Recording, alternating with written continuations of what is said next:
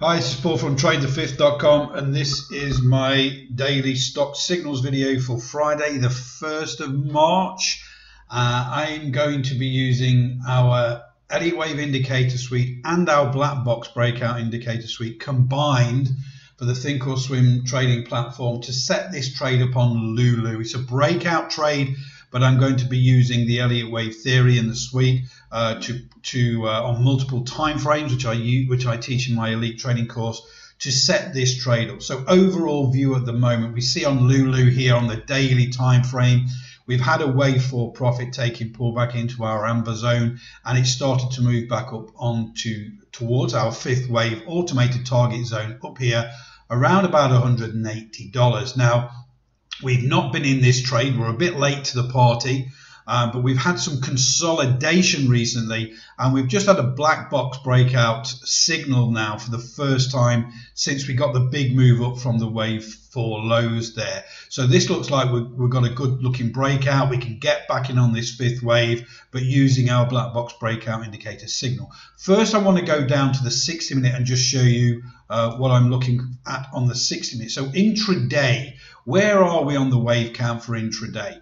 So if we breach this wave 1 pivot intraday, which is below our entry, this whole intraday bearish move will be over. We will get a wave 4 failure. So again, our indicator suite not only helps you find those really high probability 5th wave moves, but when waves 4 fail, because a lot of our indicator suite really looks on that performance of the wave 4, we know we've broken that, in this case, this intraday bearish trend, and there's a good upside to this. Now, when I'm looking on my multiple time frame dot cloud here, part of our black box breakout indicator, we can see our underlying trend at the bottom here is green anyway. So it's always going to be a very, very weak bearish pullback. So let's go back to the daily.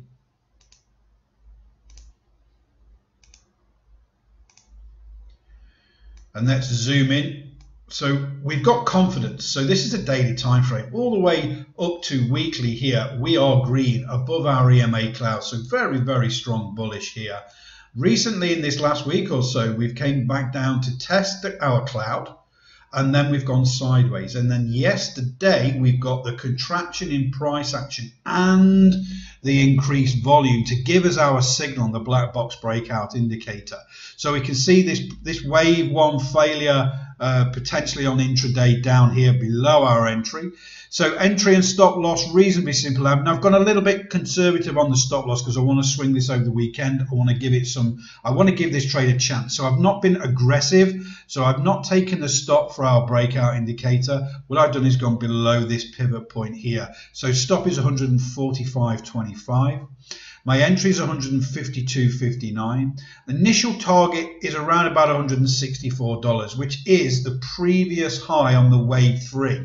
Remember, when we're trading the 5th wave, in a lot of cases, on a long, we're making new highs. So that target zone is there for a reason. $180 is achievable. We just need to get that momentum through the wave 3. But at this moment in time, for our breakout strategy, all we're interested in is what it does at $164, because our risk to reward at that point is 1 to 1.6. So it's a good looking trade. And this trade could take a week, maybe 2 weeks to get there, depending on the price action and the volume coming through on this continued bullish momentum. So very, very simple. I've used the multiple time frame strategy that I teach on my elite training course.